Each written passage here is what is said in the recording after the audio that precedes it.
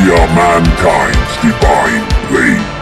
Kaldor Draigo is undeniably one of, if not the greatest space marines to ever live. Only that of Mephiston may rival his power, and Draigo has proven himself time and time again. His story began when he defeated the demon prince Makar the Reborn, who then cursed him to be lost in the warp for 10 millennia if he ever set foot on the planet again. He later became Supreme Grand Master. After the previous one fell to Mortarion, Draigo promptly defeated the Primarch and carved his old master's name on the demon's heart. After countless deeds, he would eventually find himself upon the same world, once again battling Makar. He claimed victory, but the demon prince dragged him into the warp as he was banished. Since then, Draigo has wandered the realm of chaos, defeating every single thing in his way. Greater demons of every god have fought him and faced defeat, to the point where the powers of chaos simply leave him be out of fear. He appears into real space from time to time, aiding his brothers until being shunted back to the warp.